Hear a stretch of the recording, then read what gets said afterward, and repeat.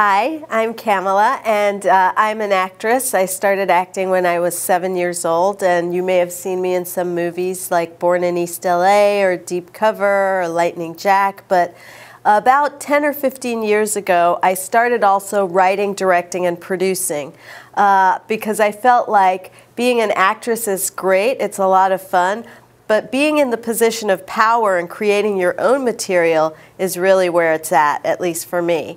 And in researching a film that I was doing called A Single Woman about our first U.S. Congresswoman, Jeannette Rankin, who was elected in 1916 before women had the vote, I found out something that really made me mad. Joel can tell you, it made me so mad. I found out that men and women still do not have equal rights in the United States of America.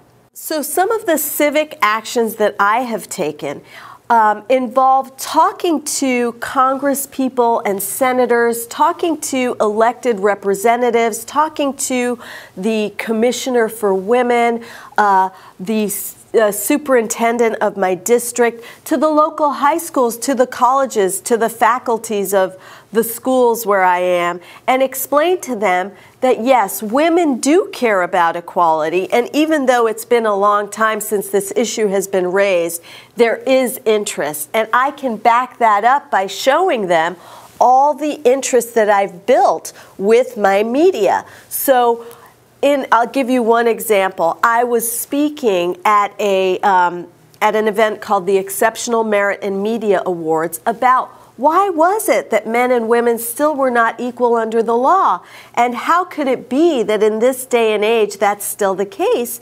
And somebody was in the audience. Somebody happened to be Congresswoman Carolyn Maloney, Democrat of New York, who was about to sponsor the Equal Rights Amendment in the Congress the next week.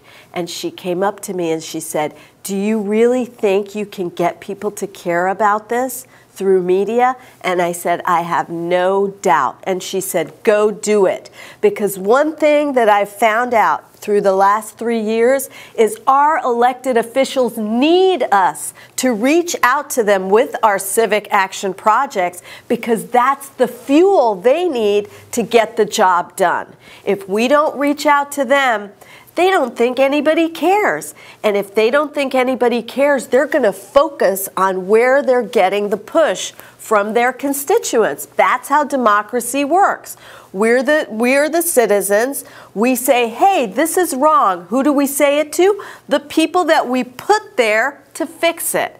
And those are the people in your community, in your city, in your state, and in Washington that you need to talk to about your civic action project.